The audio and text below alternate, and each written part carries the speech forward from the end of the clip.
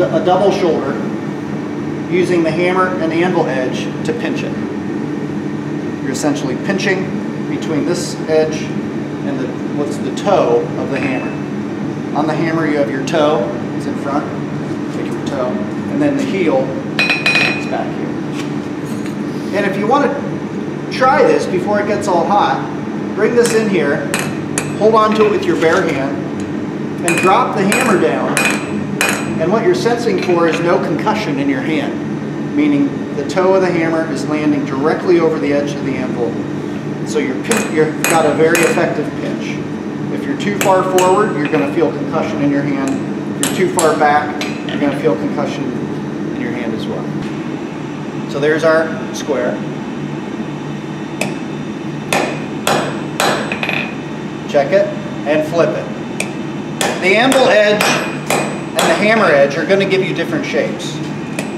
So you want to strike a balance between the two and move it along.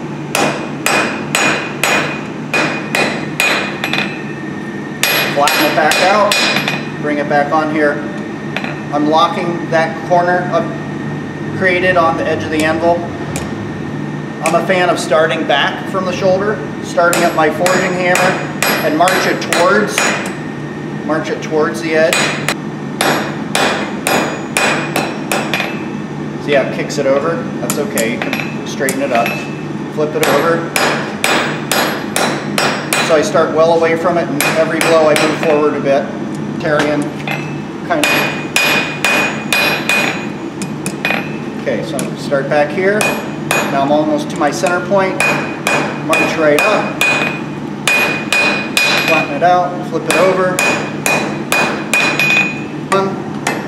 1, 2, 3, flip it over. 1, 2, 3. Then I kind of roll it a bit, hinging on the shoulder to work the front. And then stand it up and push these corners in.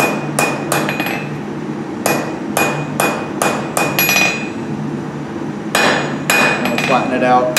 And sometimes flattening out pushes corners back out because there was mass there. It was thickening up. And so I just start at the top. Rotate down there, start at the top, rotate around. Position that on the near edge here. This also is a nice opportunity to tilt your hammer and kind of blend some of these edges and create a better round shape. You can kind of tip your hammer. And I always like to put a little bit of hammer chamfer, right? And what I'll do is record from our center punch mark to another registry point. I like to use the inside shoulder there. So I'm going to squeeze that down.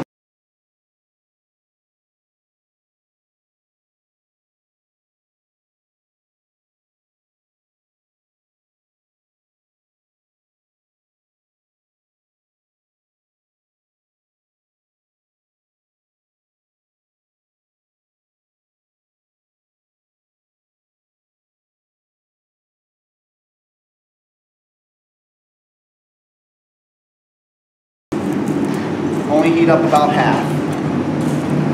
About half of it.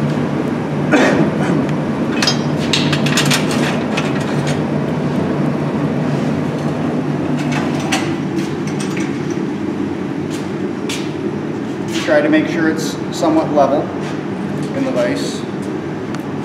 Lock it in.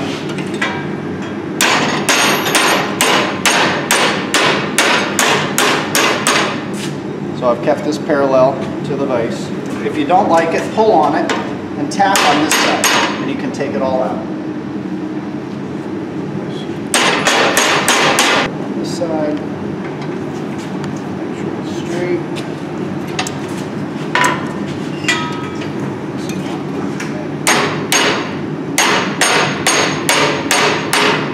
And this is nice too because you can look at both curves and both offsets.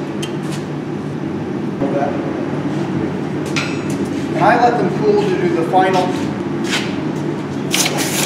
final tweaking of the shape. They're easier to hold, it's easy to bend. You can put these in the vise, twist them this way. Sometimes they're a little twisted. You have to true them up.